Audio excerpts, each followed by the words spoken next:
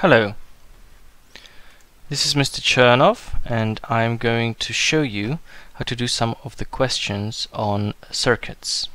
First of all, you need to know 4 rules for circuits. First of all, 1. In a series circuit, the current is the same everywhere. So let's look at this series circuit.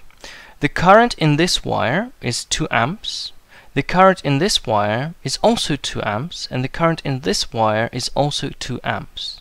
That means that the current in a series circuit is the same all the time. That means the current through the battery is 2 amps, the current through this lamp is 2 amps, and the current through this lamp is also 2 amps.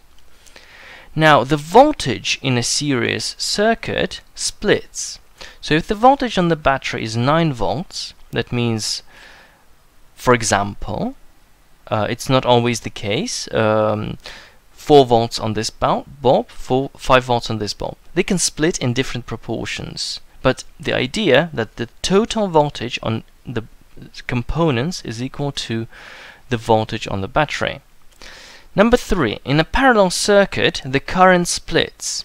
You can see that the current through this wire is equal to 3 amps. That means the current in this wire 2 amps, and in this one 1 amp. 3 amps splits into 1 and 2. Now it can split in different proportions, for example 1.5 and 1.5. In this case it splits 2 and 1. Another rule is that the voltage in a parallel circuit is always equal. So the voltage on the battery has to equal the voltage on the lamp and the voltage on this lamp as well. That means that across all the components connected in parallel, the voltage will always be the same. Let's apply this rule to solve question 23.1 from Isaac Physics. So the first question is, what is the current at P and at Q? Well, we remember that with the first rule, that the current in series is the same everywhere. Therefore, the answer would be simple. The current at Q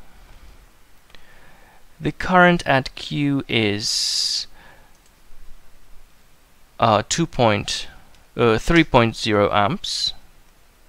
So you would need to type in as the answer 3.0 amps, and the current at P is also 3.0 amps. Let's look at the second circuit. So this is a parallel combination and another resistor connected in series to the parallel pair. Well, anyway, 3.5 amps here, and we see that 2.0 amps go into the top resistor. That means there has to be 1.5 amps going through the bottom resistor, because at any junction the current will split. Let's look at the voltages. So the question is 23.2. There's 6 volts on the battery, there's 4 volts on the first resistor. The question is, what is the voltage across the second resistor? Well, we know that we know the rule which says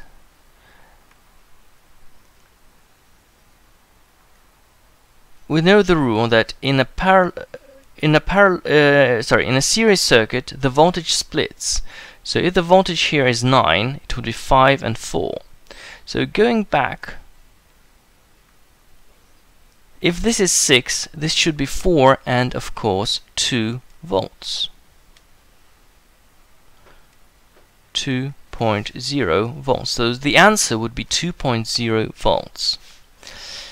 In this combination, we can see that these 2 resistors are connected in parallel.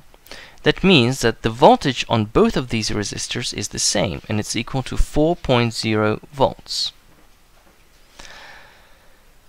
If this is 6 volts and this is 4 volts, that means this has to be 2.0 volts.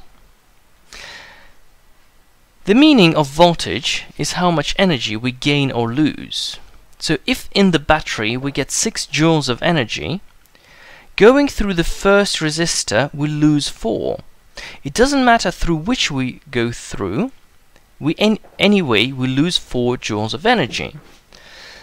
Once we lost 4 joules of energy, we have 2 joules of energy remaining, and we lose this in this second in the next resistor. So we lose 2 joules of energy, and we go back into the battery carrying 0 joules of energy. Okay, I hope this was helpful. Thank you.